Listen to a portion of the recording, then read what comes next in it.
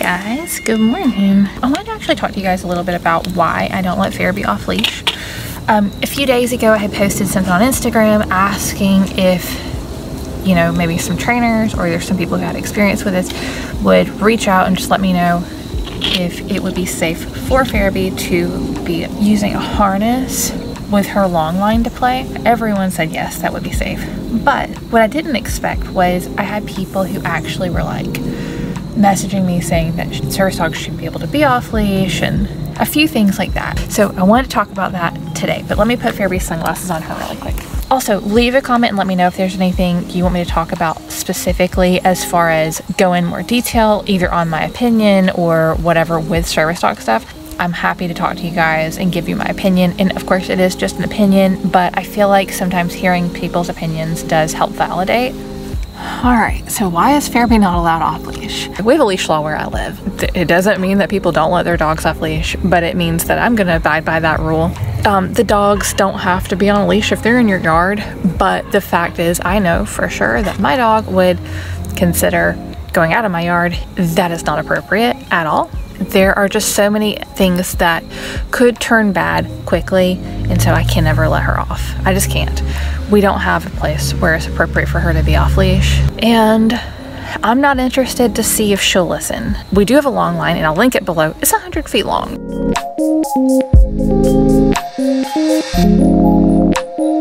She can run our whole entire yard. We don't have trees in our yard in the front. We have trees obviously back here, but we don't have trees in our front yard.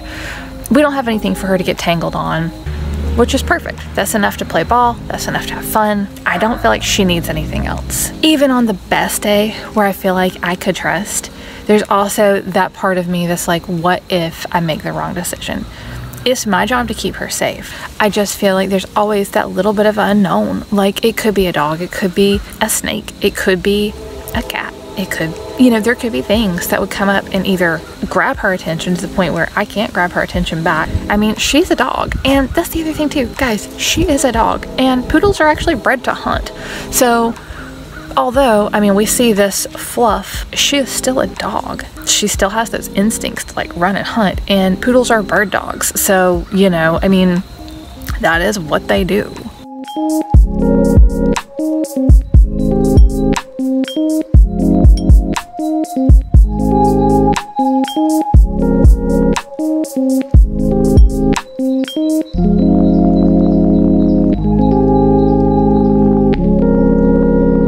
That brings me to my other point. I think it's easier to stop things before it starts than it is to repair that. So if I feel like I could let her run and see what happens and trust the recall and trust the e-collar and all this stuff. But the thing is, what happens if, number one, what happens if she chases a cat or a squirrel? And it's the best thing ever because it would be so fun. I mean, it would be fun, you know? It's going to be so much harder for me to backtrack off of that and for me to say, okay, you did that and it was so fun for you. It was like the best thing ever and now you can never do that again. It's going to make her drive so much stronger for her to do that. Also, people train differently. So of course, I'm positive there's going to be dog trainers who disagree with me on this. There's also the element of what if something happened and she got hurt?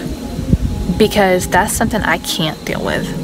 Kind of on that same note, because Fairby is cute apparently, I mean I think she's adorable, but apparently she's appealing to the general public.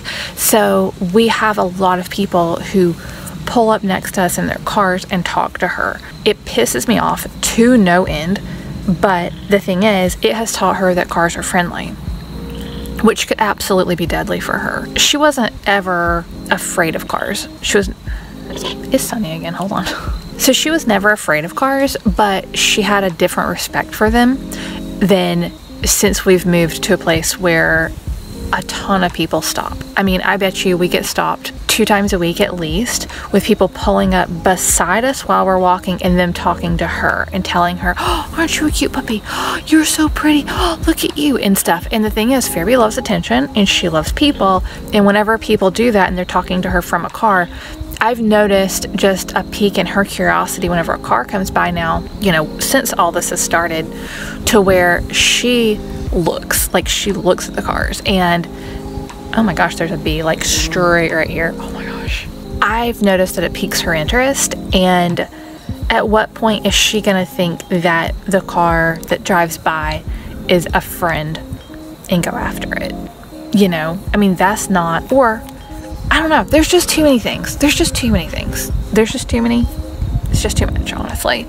There's no way that I feel comfortable with her off leash. That was a super long story to tell you why, but I just feel like making my point on this is potentially something that could help somebody. It's B, man.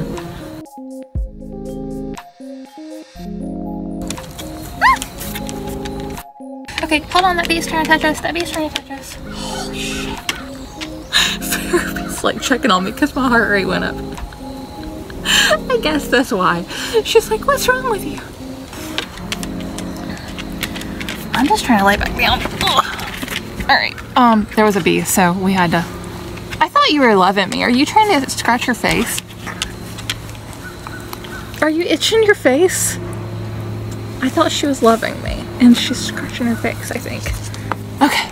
Anyways, basically there's just a lot of unknowns that I can't control, and I just feel like it's in my best interest for my mental health for her to be on a leash, because that is something I can control.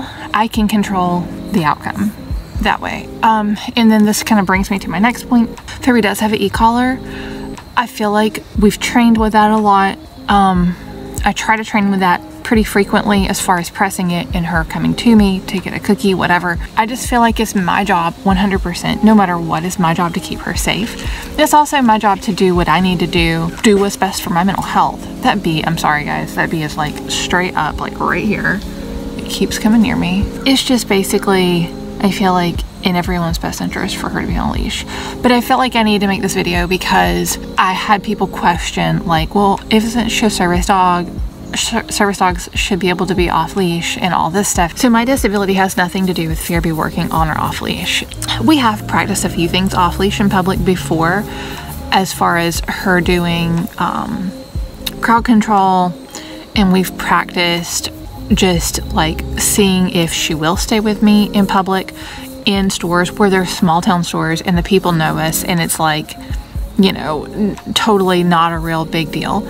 But I wouldn't take her to, like, let's say Disney and let her be off leash working like that. For our team, that is not appropriate. We don't need that. But that doesn't mean other teams don't need that, because you have service dog teams who, number one, you have different dog personalities to where maybe they work great off leash.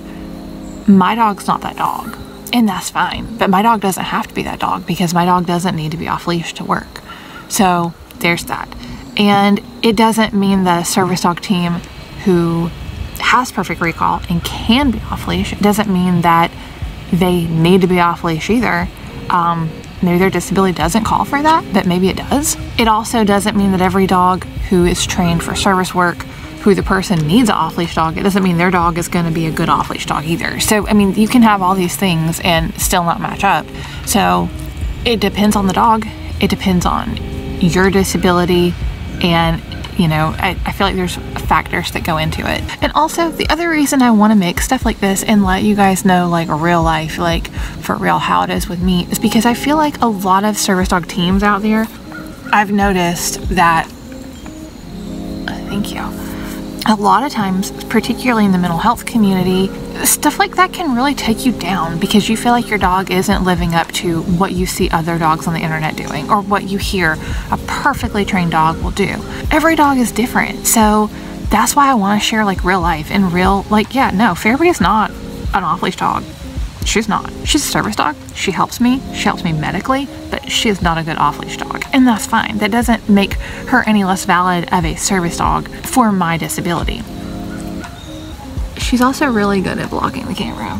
There's a bee, and so she knows there's something going on that I'm worried about, so she's like standing up and helping me, which is adorable. So I also want to clarify, I didn't feel like I owed anybody an explanation by any means. I just wanted to clarify because I do think that there's a lot of teams out there who feel like their dog has to be perfect on every single thing. You know, that's not realistic. Your dog has to be well behaved in public, leash manners, housebroken, not touching everything, not greeting everyone they pass, being cool with dogs around them, being good with kids, being okay with strangers running up and touching them, because that does happen.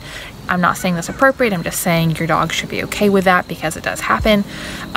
Being able to just, you know, be in a sit stay, down stay, stand stay, whatever, for long periods of time, not try to grab food. There's a lot of things that service dog needs to have that are definitely like a broad umbrella thing that I'll say. Umbrella. This is my umbrella. There's like a lot of things that are like an umbrella term that service dogs need to all have. Being off leash is not one of them. There's a ton of things that your service dog needs to have, by the way. I just kind of condensed the list. And also, you have to have a disability, and your dog has to be task trained to help you with that disability. I couldn't have picked a worse color shirt or a worse day as far as the weather changing goes, but I wanted to talk to you guys, and I just felt like this was really important. So with that being said, I hope this was helpful for you guys, and I hope that if you're a person who felt like maybe you were invalidated by your dog not being good off leash, and you don't need that for a task for your dog, it doesn't interfere with your disability, I hope this brings you a little bit of comfort. Thank you guys so much for watching. Leave a comment and let me know if your dog is good off leash or not, and we will see you really soon. Bye guys.